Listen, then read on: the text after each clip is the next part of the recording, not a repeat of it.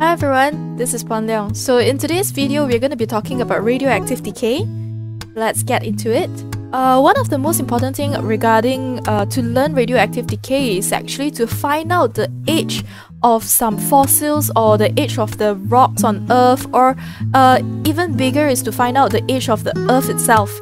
So like for example, this is Sue, the largest and most complete T-Rex ever found, and it is currently in display at the Field Museum in Chicago.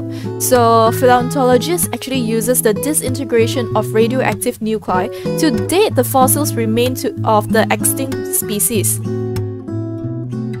So what is radioactivity or radioactive decay? Right, by definition, it is actually the process in which an unstable nucleus becomes a more stable nucleus by emitting out alpha, beta particles and also gamma ray. So radioactive decay is a spontaneous and random process. But what does spontaneous and random actually means? Okay, so we're going to find out what does spontaneous and random actually means through this particular simulation. Now, so in this particular simulation, I'm going to stop this first. Okay, so in this particular simulation, I have 100 uranium atoms. So I'm going to make it lesser so it's easier for us to see. So there's 16 uranium atoms right now on the screen. Alright. So as you can see in this particular simulation, there are uranium atoms over there. So in order for us to find out what is spontaneous and random means is that you can try to identify or predict which uranium atom will actually disappear first, or in another words to say, which uranium atom will disintegrate first, will decay first. Okay, so I'm going to start the simulation. And you can see that the decay actually happens. I can't really predict, will this one decay next? Oh, it's not, it's the top one. Or let's go to another one. Another one actually disintegrated. So I can't really predict which one will disintegrate first. So I'm going to reset this. And just now, this was the first uranium atom to decay. So will it be this one again to decay if I restart the whole entire simulation? And it's not. If you notice, the bottom corner uranium actually disintegrated first. So this is actually what it meant by being spontaneous and also being random. Okay, so let's go to the next slide. Okay, so random actually means the time of decay of each atom cannot be predicted. Which uranium atom will decay first? We have no idea. Will it take 2 minutes or 2 seconds for the radioactive elements to actually decay? Unknown. So it's unpredictable, therefore it is random. Now spontaneous actually means that it happens by itself without an external stimuli. External stimuli is actually physical or chemical processes.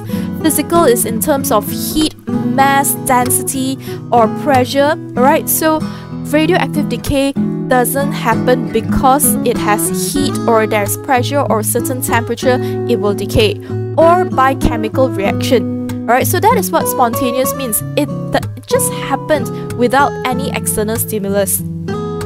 So there are 3 types of naturally occurring radiation. We have alpha radiation or alpha particle. So alpha particle is also helium particle. It has 2 protons, it has 2 neutrons in the nucleus and is positively charged. The next radiation is actually beta decay. So it is actually a fast-moving electron, and it is actually because the nucleus is very unstable due to too many neutrons. Alright, so because too many neutrons, the neutrons actually split to become 1 proton and 1 electron, and that electron get kicked out from the nucleus. Okay, so the beta decay is a negatively charged particle. Now the last radiation is gamma decay or gamma radiation. And gamma we've learned before in the electromagnetic spectrum in wave, and it's a high frequency electromagnetic wave.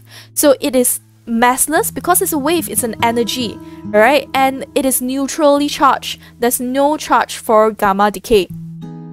So for alpha decay, alright, or the symbol of alpha, Alright, it's a nucleus emitting out an alpha particle. Alright, we write it as helium-42 or alpha-42, whereby the nucleus will lose 2 protons and 2 neutrons. So the parent nucleus, alright, in the nucleus, recalling back, nucleus is closely packed of neutrons and also protons. So from the nucleus, it emits out the alpha particle of 2 protons and 2 neutrons, and the daughter nucleus will lose 2 protons and 2 neutrons.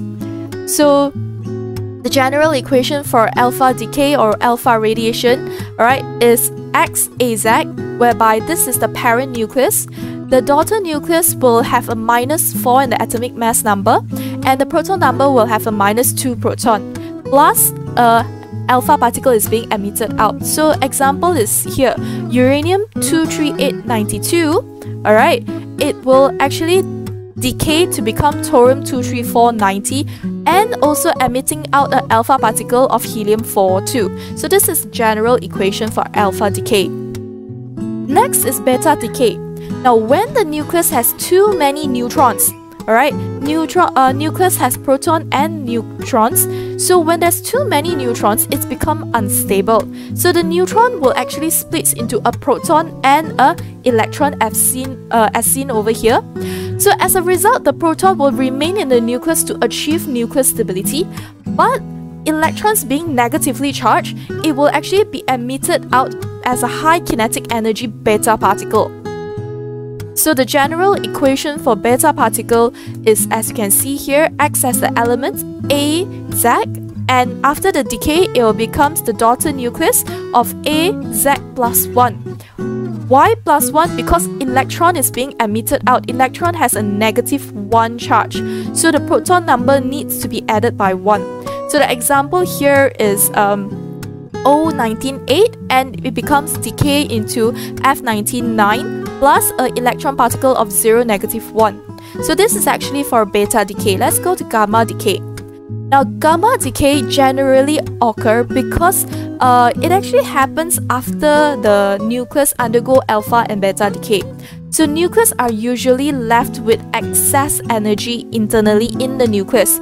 So in order to achieve stability, alright, the nucleus actually have to release out energy, and this energy release out are gamma rays. So after releasing out gamma rays, the nucleus will become more stable. So as you can see here, the daughter nucleus become less energetic. Excited nucleus because there's too much of energy in the nucleus, so it just emits out a gamma radiation, a gamma ray, and the nucleus will become more stable. So is there any changes in the elements of the proton and neutron? There isn't. Alright, so gamma radiation general equation is XAZ, and the daughter nuclei becomes YAZ plus gamma radiation. The atomic mass is the same, the proton number is also the same, as you can see over here. Alright, for example over here, okay, there is PO21084. It decays become plumbum-20682, but it releases out an alpha particle first, alpha-42, helium-42, and it actually emits out a gamma ray. So there's 2 decay happening in this particular equation, alpha decay and then gamma decay. Or cobalt-6027, it decays by releasing out a gamma decay and is still cobalt-60 and 27. So this means that the nucleus was originally unstable because too many internal energy. So it emits out a gamma radiation to become even more stable. So I hope from this particular explanation you understand what is alpha decay, beta decay, and gamma decay. The next video I'm going to be teaching you guys how to actually solve problems with radioactive decay. So that's all for this particular video. Bye everyone!